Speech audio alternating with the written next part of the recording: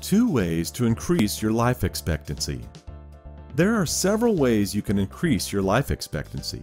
I will explain 2 easy ways you can do it based on the research referenced. Often, people overlook the vascular endothelium when it comes to prevention. The endothelium is the inner layer of the wall of your blood vessels.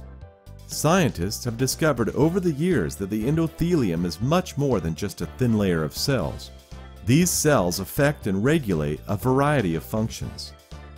The endothelium controls the contraction and relaxation of the blood vessels, so it affects the blood circulation.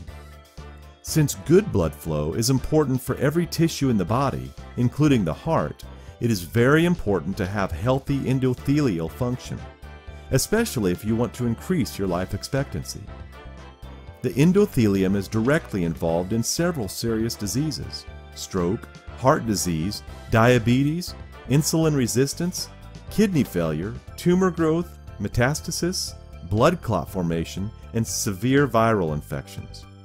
Scientists have known for several years that just a single high-fat meal can impair endothelial function for several hours. Increased triglyceride levels, fat, in the blood has shown to decrease vasodilation from 7.1 to 1.6. This means the opening up of the blood vessels will decrease significantly. It's interesting and important that not all types of fat will impair endothelial function. It's mainly saturated fat from animal sources that will do that.